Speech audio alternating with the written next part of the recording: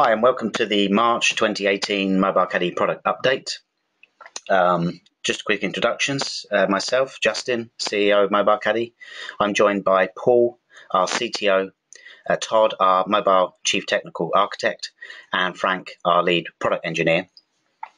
As always, we've picked out a number of updates from our last product update.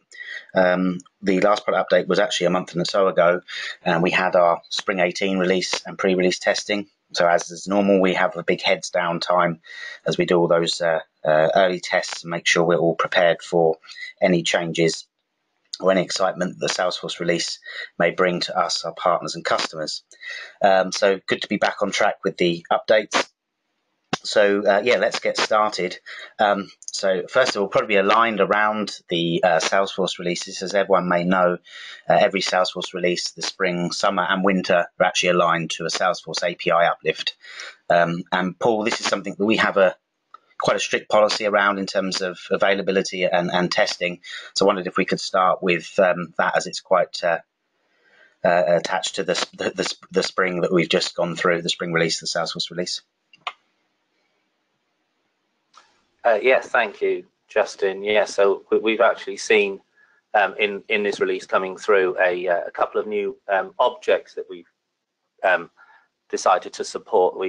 As people know, we've gradually pushed out each release a set of objects, and in line with that, we also have to check our API upgrade. And as you've alluded to there, we up our API and we attempt to keep it just behind Salesforce's each time the API comes out, each Salesforce release. So in terms of what's recently happened, the more exciting news here is we've got a couple of new objects that came through, and this update ties closely to the API that I've just mentioned. So the two new objects that we've pushed through recently are the contacts to multiple accounts functionality in Salesforce has produced an object called account contact relation.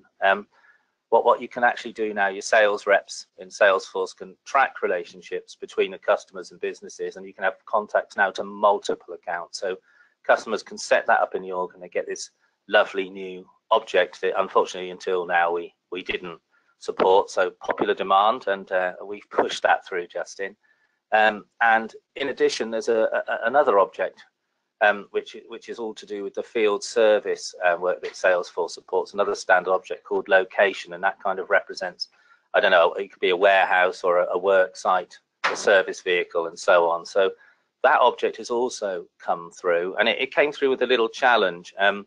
It required, what we discovered was when we went to support this object, it only appeared higher up in the latest version of the Salesforce API. So what we've had to do unusually, rather than keeping just one behind, is push ourselves right up to the latest and do an extreme amount of testing. But those two objects are now available, and our MobileCaddy package now supports the latest API, which is version 42. So if you get the latest MobileCaddy package and upgrade your latest dynamic version, you'll find you'll be able to mobilize both of those objects.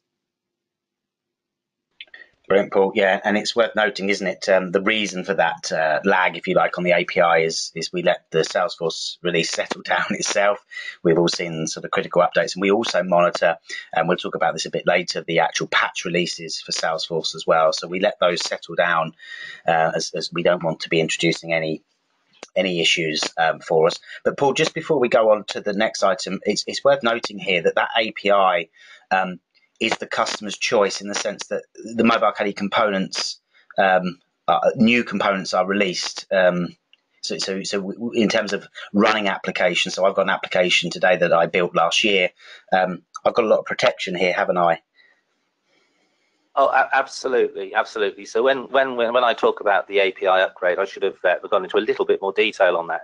If let's take, for example, one of our versionable classes, probably the most commonly spoken about one is the sync refresh class, the code that actually pulls data up and down from your device. When we upgrade that, even if we just upgrade the API version stamped against it, we will not touch that class or its version. We will clone that class. We'll have a new version of the class, And you're quite right, Justin. You upgrade MobileCaddy itself, your running system will not touch that new class unless you explicitly go through the process. So you go through probably your dev environment or your Sandbox environment. You'll upgrade your dynamic version to use the latest component, and you'll go through the life cycle integration testing and through into production. So yeah, sorry, I should have mentioned that. No fears, no need to be scared. It's all very, very robust and taken care of. No, I love it. I think I always reiterate this as we go through, because it's one of those things, isn't it, in a package upgrade that people do get concerned that they're going to have some more impact. And this really is just that absolute idea of we don't just have partition versions to protect, but we have partition components, really just always in the pursuit of stability and performance. The other thing that came out of that, Paul, which I'd like to raise with you, is around one of the, I think people do find this one of the benefits, particularly very early on in QA and UAT, but then using in production, is this ability to easily permission an application to a set of users. And I think there was some both work around that and some amendments to the permissioning in generally, if we could talk on that. Sure, absolutely, Justin. So yes, it's actually a very, very good point. You imagine taking one of these. It could be any object, but we're talking about these particular. Maybe you mobilize the location object. It comes across, you've got that in your next environment up to test. The object's created. You've got maybe you're testing with a standard user. What actually you don't have to go through that pain of assigning the permissions for that object and all of the relevant fields for that object to those profiles, etc.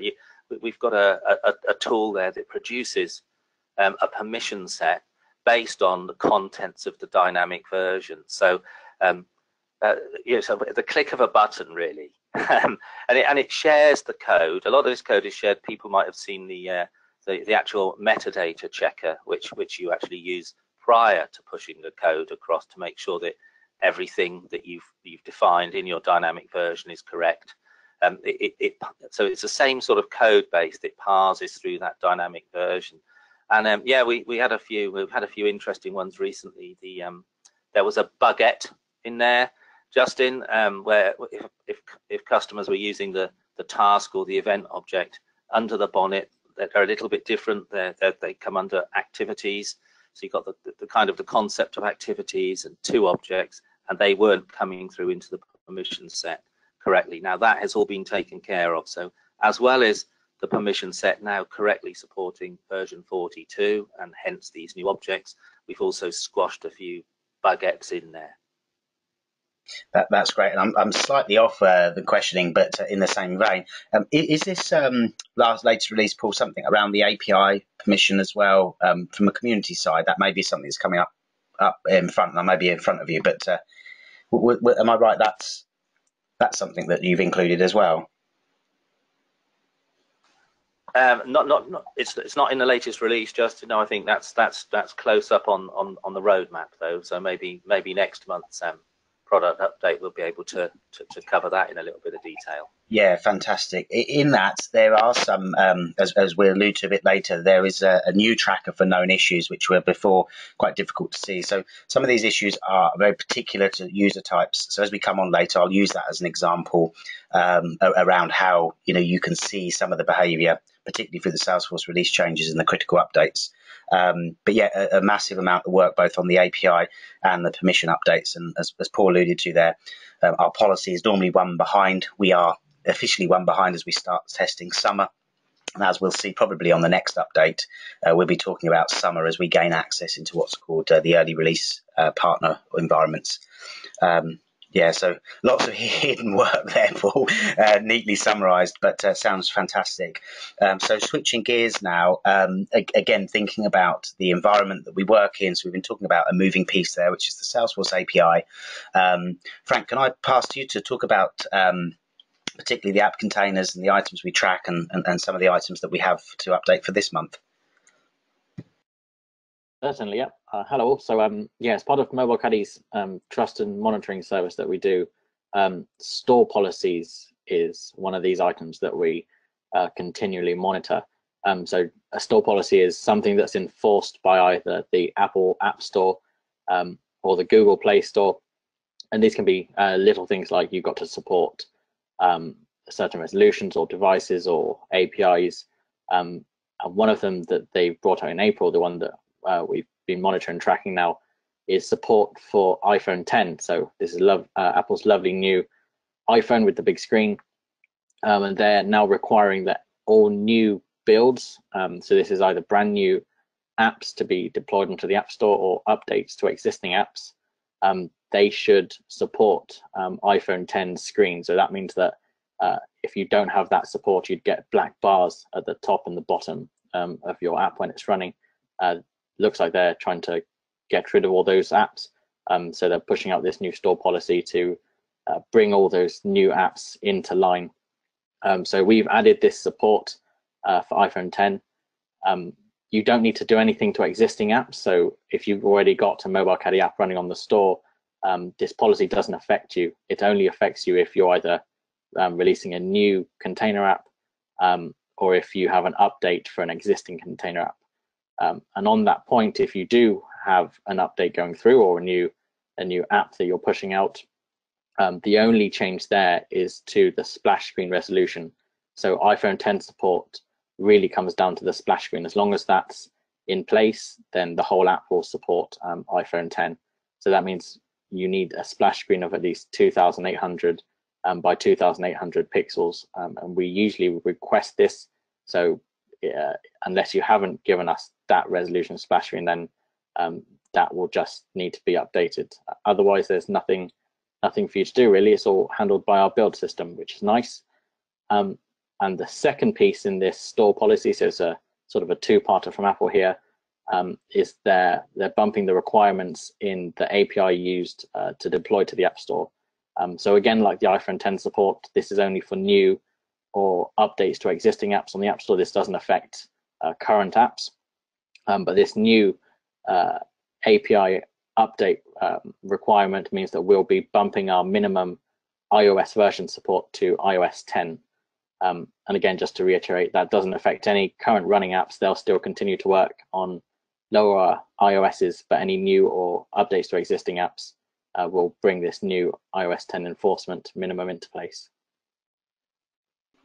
Brilliant. Yeah, really concise. Thanks, Frank. That's great. And again, we're sort of alluding to some of the tracking items, and we'll have a little chat about where you can find those and the output of those on our Trust site as we head toward the end of the call. But yeah, as always, ahead of the game, and I think Apple only gave everyone a very short amount of time for that policy. So what's interesting, I think, across this is that, when we think about the performance of the applications and the lifetime, a lot of the time we'll be thinking of code, we'll be thinking of, changing Salesforce features, releases, and so on. But actually, the environment we operate in is much wider, and sometimes something as innocuous as a policy provided by Apple can actually have these implications. So, yeah, really quite happy of how much we track and bring this forward before the release dates. So, yeah, probably a larger switch in terms of what we're discussing then is really around the core of MobileCaddy, which is this idea of offline first, this ability to use our business critical apps in the field, whether we have connection, drop connection, whether the connection is available or not for long periods of time. And that could be literally just dropping a connection for a few seconds. We do not want to lose data, and we want to maintain the usability for the individual user as they're doing most likely some critical process and recording some critical data. All of this really is, as a hub, is around our sync engine and the sync performance. And Paul, this is a long, it's not worth saying this is a new thing. It's a long running piece of work that we have, always looking at both the performance and how the sync operates, that type of thing. But the last couple of months, again, with head down, there's been a significant amount of work done in that sync engine. Paul, I wondered if we could surface that and have a talk through. Sure, yeah, I'd love to, Justin. I'll talk a little bit and then maybe go on to Todd, who, to be fair, has done most of the work in this area, to his credit. But yeah, you're absolutely right. When you were talking about that, it reminded me of it's almost like day one. So when you the very early beta versions of MobileCaddy had, we found that it was absolutely impossible to write a fully robust, functional, offline app that just asks for data and assumes it's going to get it, or sends data up to the platform and assumes it's just got up there. I mean, what happens if you dropped connection, or what happens if it wasn't received, and so on and so forth. You can't have lost data or even duplicate data with apps trying and retrying and making guesses as to whether the other end has kind of got the data. So we introduced this concept of like a handshake around the call, so that the data would be sent up or brought down, and then MobileCaddy would then go through this painstaking, detailed but very efficient process of checking to make sure that the data got to where it was supposed to get, and if it didn't, it would retry, and the customer wouldn't notice. And that was the concept of connection sessions, which is our handshake. And many customers would have seen these connection sessions, and they give a lot of analytical detail as to what's going on there, Justin. And so what we've done recently, I'll stop waffling on about the history.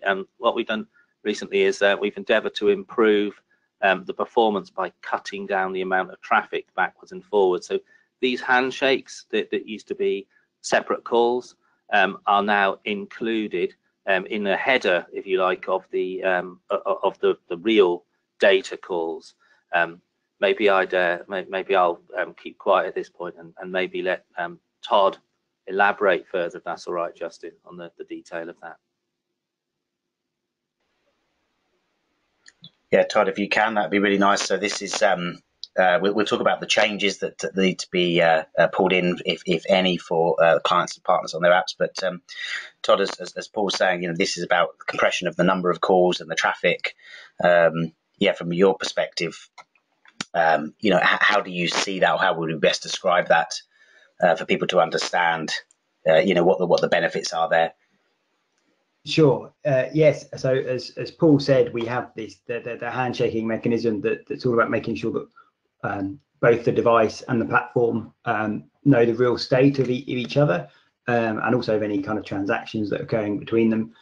And this is kind of it's not a trivial piece of the code, but what we've done is be able to combine that really in the processing of those in a performant manner into the transactions are actually pushing and pulling data to and from the platform.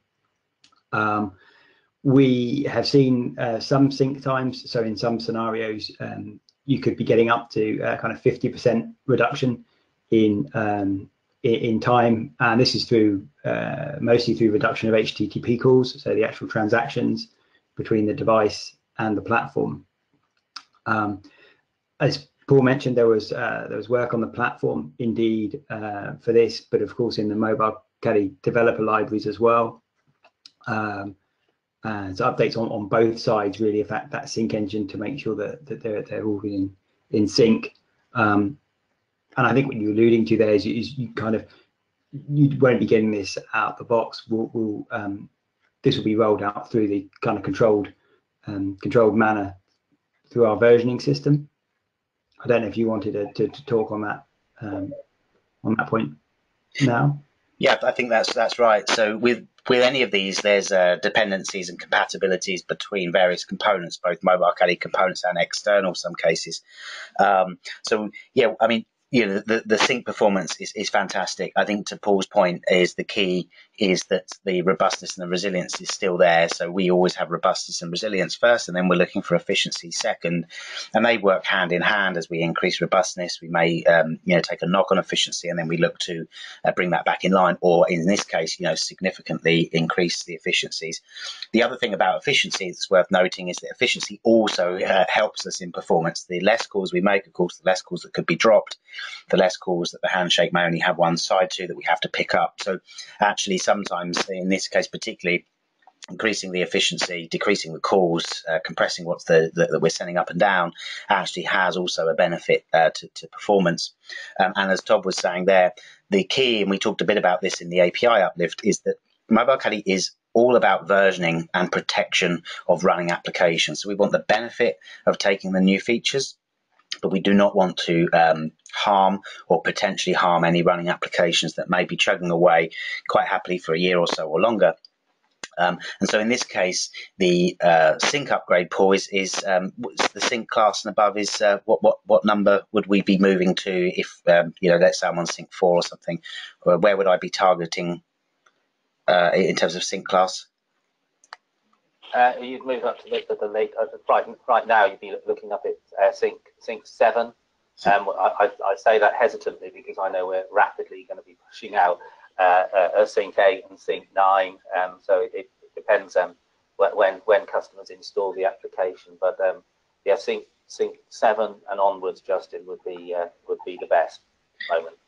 Fantastic. Yeah, so in that perspective, we would have our running application and we might want to take advantage of this, or we're building a new application.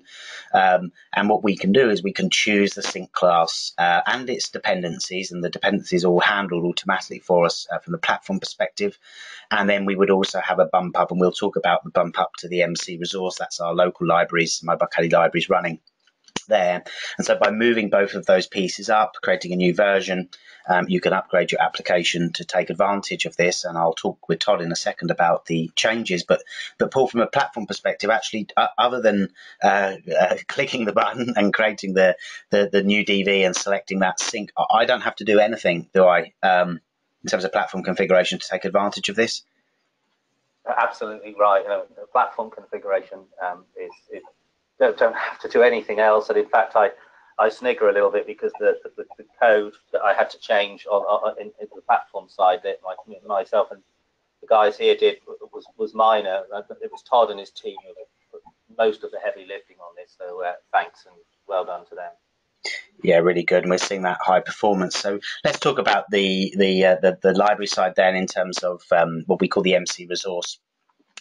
So here we would need to uplift that to a version which we'll talk about in a second, which would then interact with the platform. But Todd, we're also backward compatible as well, aren't we? That's another big point before we go on to the version type. So even though you've done this work, I don't have to consume it if I don't need either side, either platform or library side. That's right. Yes. So you could, let's say, for example, there was a feature that was coming out in the platform side, and you upgraded your package. That doesn't necessarily mean that you need to be consuming any of these other features. So the backwards compatibility, sorry, in this performance increase piece is completely there. So you can be running an older version of the package with the newer library, or the newer library with the older package.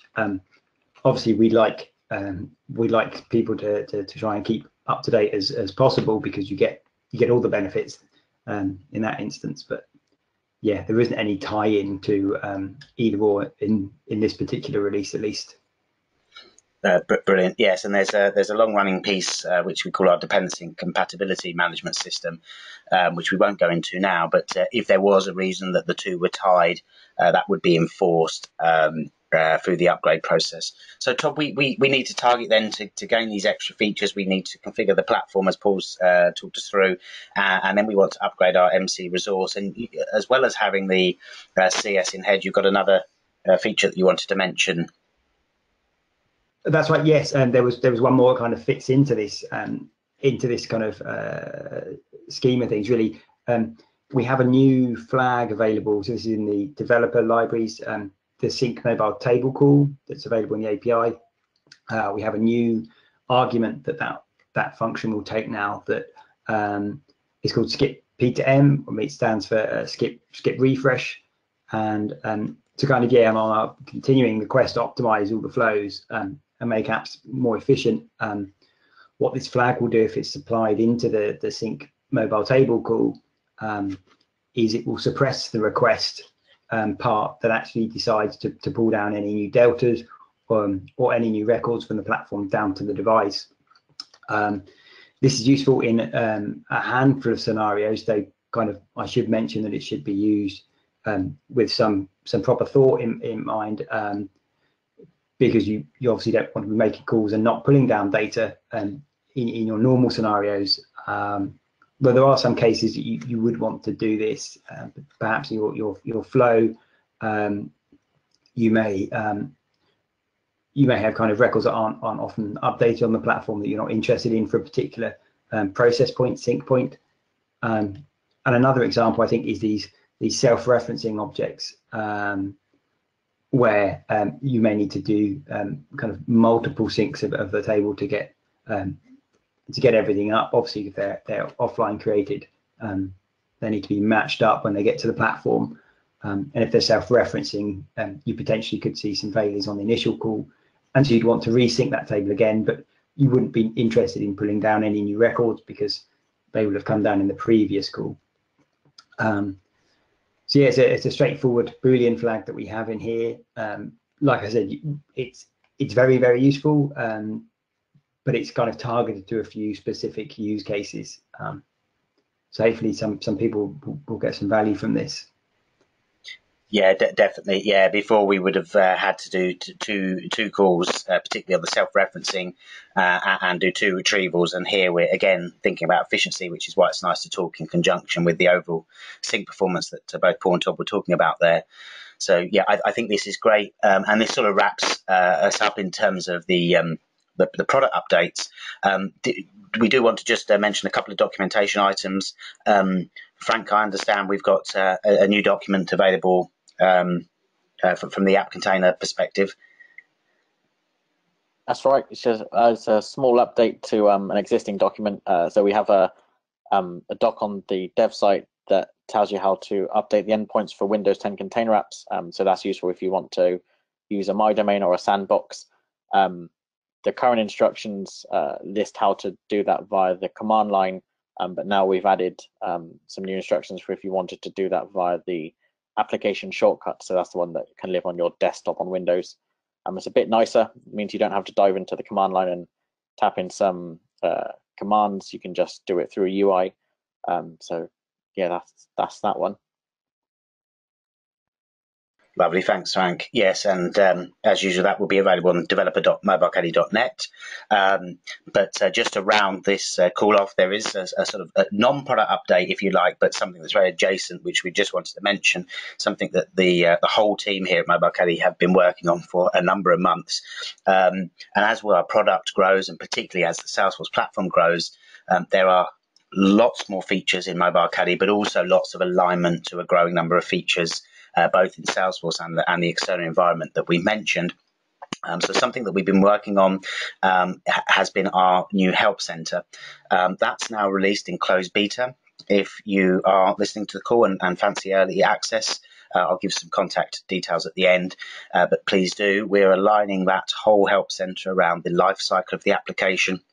So in a lot of cases, much easier to surface the relevant documentation, but more importantly, also to orientate yourself not just to the MobileCaddy product, but to the life cycle stages of that mobile application that may not be so obvious when you first start a project. So this is not just around the MobileCaddy product, although the Help Center is heavily, obviously, biased towards the documentation for that, but also around orientation and concepts and so forth. So ongoing piece of work for us. But it's something, having seen the early pilots and now the closed beta, very proud of what we're achieving there. And of course, we would very much like any type of criticism back on that. And then alongside that, we mentioned something earlier about a known behavior through the permission set creator, which is on roadmap. We'll use that as an example. It's something that is as a specific is very minor in the sense of getting over, but if it was an issue and before, it's been not as easy to understand if we've got any known issues or issues we're working on post GA of items. So we've brought a new clarity to the trust site now. Instead of just alerts and notifications, we now have a tracking section on trust.mobilecaddy.net. And currently this supports known issues for all open and closed. It also uncovers the API support in a more graphical fashion, so you can see exactly the running apps API support that we can have for Salesforce with our latest components, as Paul was mentioning earlier, the target API and the API we're testing against. And also opening up some more visibility from our internal trust and QA team around how we test for the critical updates from Salesforce. So although they align to releases in terms of being available, the application of those, or the ability to apply them, is down to the individual org. So that gives us a bit of time, and that's the whole purpose of Salesforce doing this, a bit of time to test them. Now, that's our testing, so it would still be strongly advised for clients to do their own applying of those critical updates and testing across their org, wider than the MobileCaddy application. But what it means is we're bringing visibility to those, and in the coming months, we'll see the store policies and the other tracking items that one that Frank mentioned there, and so on and so forth. And that just helps not just give the visibility, but the confidence, and also to answer the questions that are changing every day. What do we support? What are we tested against? And for our perspective, it gives us the visibility of all the work we do in what is a heavy QA process, continual QA process, and pre-release testing system. So, yes, as I say, closed beta of the MobileCaddy Help Center. Please do give us a shout, and I'll give you the contact details in a second. And in terms of the trust site, lots more visibility, or at least a compacted place to find all of these updates. And they will be referenced out from the new Help Center as well. So, yeah, a nice point to end on, adjacent to the product updates. So I think with that, I thank everyone who's joined us on the call, and everyone who's listening post the recording, and of course to Paul, Todd and Frank for all the good updates that we've had through. As I said, if you've got any ideas or requests for new features, or specifically to request access to the early release of the Help Center, please mail us on info@mobilecaddy.net, or alternatively give us a ping on any of the normal social channels, and you'll find us there. So with that, thanks very much, and hope to speak to you next month.